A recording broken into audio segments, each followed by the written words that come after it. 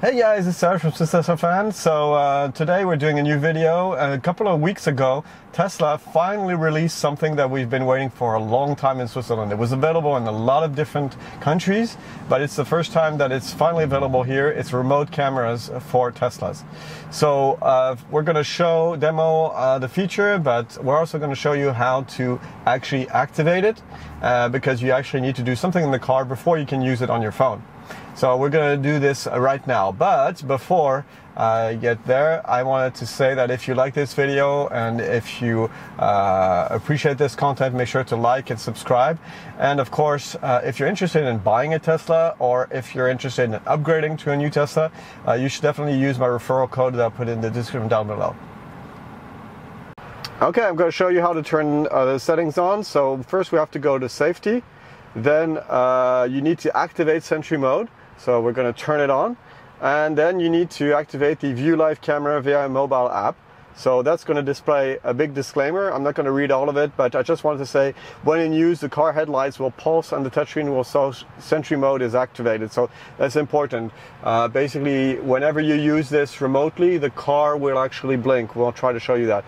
So I'm just going to say, yes, I want to activate the live camera access.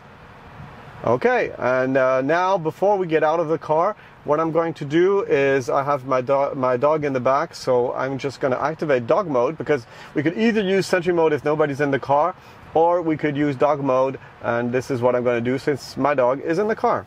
So that's it, and let's get out of the car now.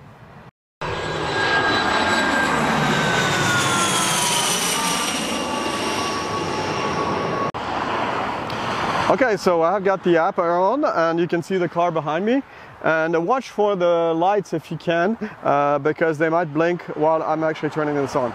So now I'm loading up the live view of the cameras. So this is highly dependent on your network quality. So depending on the quality of your mobile network to the car and to my phone, it might take some time. So right now I'm still waiting, it's not doing anything. Hopefully it'll connect to the car. So we're going to wait a little bit. Here we go. And so now you can see this is the interior camera. Basically maybe in the back, well, I think the dog is sleeping so you can't see. And now I can click on the right button here at the side of the app.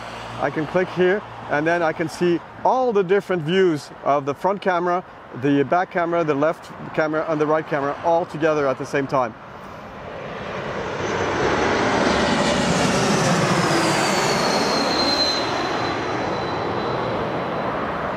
Okay, as you can notice, I'm right next door to the airport, so you'll see some planes from time to time. That's cool. All right, so now we can actually select the camera we want. So we can choose the front camera. Then we can go in clockwise. So here you can see me. I'm actually here next to the camera. You can see me. And now I'm going to the side, to the back, then to the other side, and finally the front fender camera. And I can go back, of course, into the rear view camera. Now there's something else I can do. I can actually make the car make some things, such as, I'm going to just wait for a second. I can, for example, make the car honk, but I'm just going to wait until there's no more cars passing here. So let's go, 3, 2, 1. There we go. There the car honked. Now I can also make it flash its lights. Okay, I don't know if you saw that, but I'll do it again. I'll flash the lights here. Yeah, here we go. And I can also make the car fart. I don't know if you heard that, but basically, let me try to get closer.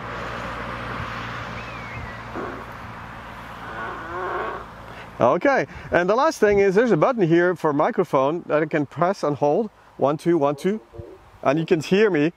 You can actually hear me. I'm talking through the speaker. And I actually sound like a very low voice. So this actually did not work earlier. It's now working. I guess there was an update. Okay, so that's it for the demo of the camera view. It seems to work pretty fine. Depending on your network, of course, it might work more or less good. But yeah, it's a pretty cool feature to have finally in these cars. Okay, so as you saw, we were outside showing the camera views. I'm sorry about the noise. We're right next to the airport, so it was a bit loud. So before I conclude, there's a message I'd like you guys to have, and so I'm gonna turn the camera over to somebody else. Okay, so I was the cameraman for almost the whole video, and I just wanted to say that I've been getting a lot of support from my YouTube channel. If you want to go subscribe to it, it will mean the world to me. My channel name is The Real Skills. Don't look this up because otherwise you won't find it.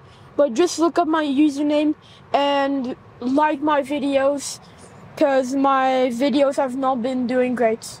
Okay, that's it for this video. I hope you liked it, and if you did, make sure to put a like and hit the subscribe button to get notified when I release my next video.